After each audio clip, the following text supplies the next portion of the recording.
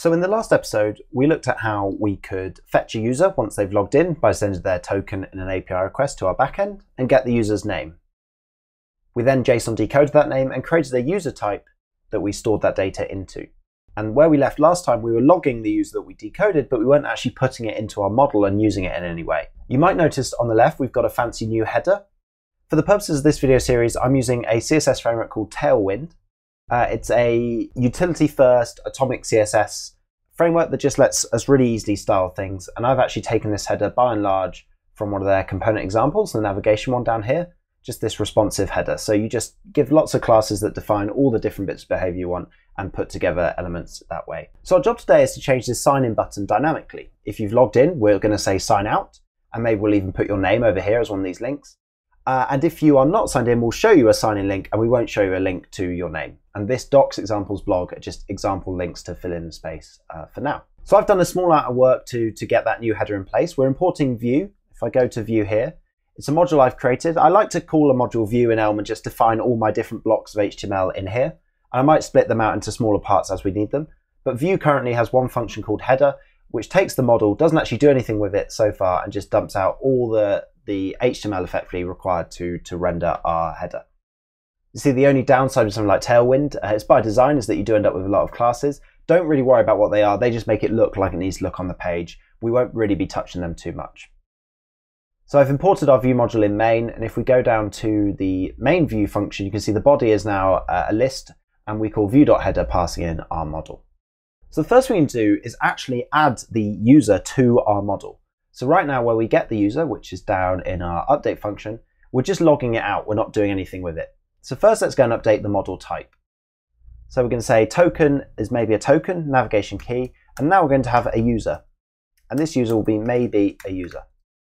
Now this would be the way I would do this and implement the user for now, and we are going to do that. But there's definitely improvements we can make that we'll make in a future video. For example, this model now has a token and a user that are both maybes. But it'd be weird, we can't have a user without a token, because that would mean that we have fetched a user using a token we don't have, so that's not really valid. Or we might be in a situation where we have a token and not a user. Now that could be valid, because we could have the token and be making the HTTP request, but it might not be as well. So in the future, we're going to look at how we can use a better type system to avoid these impossible states. The video now will include a link to a talk by Richard Feldman called Making Impossible States Impossible, where he talks a lot about using data and Elm's types to model these in such a way that you cannot have impossible states. So just know for now, our app, the way we're modeling the token and the user is going to be improved. But again, I like to get something working and then improve it.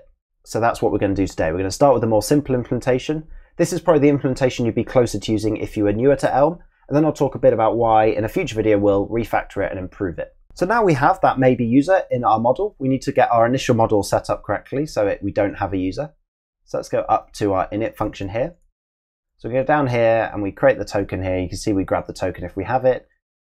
And when we have a token, we batch this call to API fetch user information. That means initially our user is going to be nothing. So we'll say nothing. I'm just going to get rid of this new model debug.log. I don't think we need that anymore. So let's go down now to our update. And in the case now that we've got a user, we can take this model and we'll say user equals just you. And let's get rid of that logging. And as you can see, I've missed a closing brace there, which is why the editor is complaining at me. Great, so we now have a user in our model and we can take care of this in the view to decide whether to show them a sign in or sign out link. So what we want to do is, based on if our user is a nothing or just a user, is show different text. So let's find the sign in button. It's actually this bit here. And it's this anchor. Now, if we need them to sign in, we can link them to /auth, and that will take them through to the OAuth authentication flow that's handled on the server. If they're logged in, for now the sign out link isn't going to do anything. In the next episode, we'll actually implement the sign out functionality. So what I'm actually going to do is I'm going to take let's take this anchor here, let's pull it out of its parent, and we're going to paste it up here, and create a new function called, let's call it authentication link. And it's going to take a maybe user. It doesn't need the whole model, it just needs the user. So rather than have it take the whole model and only care about a bit of it, I'm going to have it just take the bit it cares about, which is the user, and it's going to return HTML of type message. So authentication, it will take a maybe user. And we've got that there. Let me just save this, and down here in this div now, this is where the all that big block of HTML was that I've just copied. So we now need to call authentication link and give it model.user. So the first thing we want to do is change this text. So let's change this to be case maybe user of, and if it's just a user, then we know that the text needs to say sign out, sign out. If they're nothing, then we want the text to say sign in. Let's go and test that out in the browser. So we can see here it says sign out. The reason it says sign out is because I'm signed in because I've got a token in local storage. What I'm now going to do is go into application, find that token there, delete it and refresh. And you can see now we see the text sign in. So what I'm going to do now, just to illustrate how navigation works and how Elm, because we're using browser.application where Elm controls the navigation and deals with it, I'm going to set the anchor link to always link the user to the login URL, the OAuth authentication URL, just to demonstrate. In the next video, we'll look at how we deal with logging user out. So to log in, the login and the OAuth is actually implemented server side. So we're going to take the user to the URL of our server, which is localhost 3000. In a future video, we'll look at how we don't hard code it to this and actually set it when we run the application. And we'll go to /auth. This will take the user to the server, which knows to redirect them through to GitHub, do the authentication, and then redirect them back to our front end. What I've also done is go into main.elm and add to the onURLRequest function a debug.log of the URL request. This is going to get called every time Elm gets a URL request, which is a user clicking on a link. Elm is automatically listening for those events and telling us that they're happening. So let's have a look in the browser and see what happens. So I'm on the page, I click sign in. And you can see we now get got URL request external HTTP localhost 3000 /auth. This is Elm telling us we got a request, what do you want to do about it? If we take a look at the Elm package docs, you'll see that there's a function called push URL in browser navigation. So if we find push URL down here, there it is. This changes the URL but does not trigger a page load. That's good when you want to navigate internally. We don't want to trigger a full browser refresh. We just want to update our internal state and show the user the new page. There's also a function called load, which will leave the current page and load the given URL. This will always result in a page load. So we know that when our link is external, when Elm is telling us that we're getting a link to an external website, we don't want to do push URL and update the URL in place. We just want to do load to take the user through to that route. So in our case, when they go to the external authentication route, we're going to take them away from our website, let them go through that, and then they'll come back, the server will redirect them. So let's implement the sign in link, and in the next video, we'll look at how we sign a user out.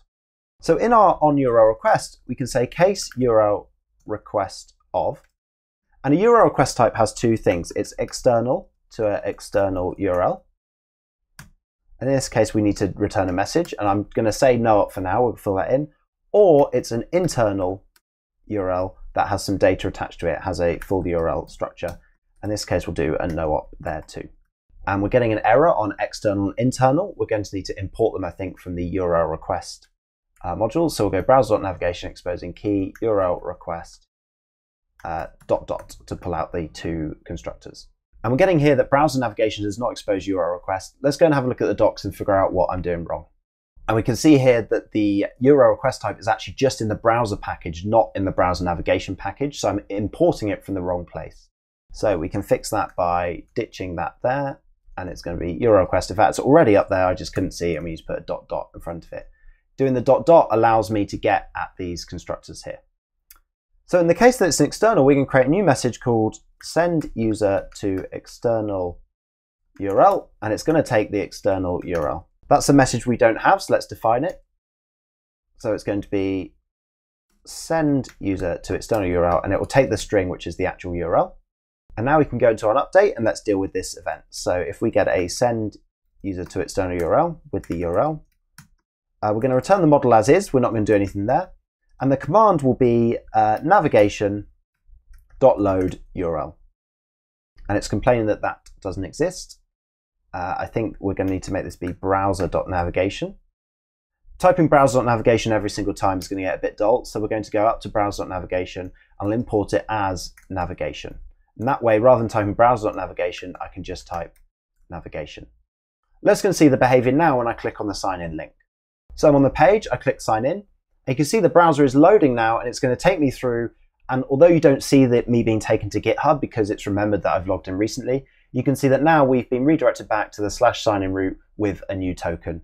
If I refresh now, we're going to be sign in and the stored token is set there. So in this video, we started to take the user state, put it in our model, and then use that to know if we're logged in or out and show UI accordingly. In the next video, we're going to look at how we can remodel our model such that we don't have these impossible states where we don't have a token, but we do have a user. These are states that, although you'll think they can't happen in practice, if you model your types in such a way that allows them, they inevitably probably will as your app grows and more people use it and you find edge cases. So if from the get-go we can model them such that you can never have these invalid states, you'll save yourself a lot of bugs.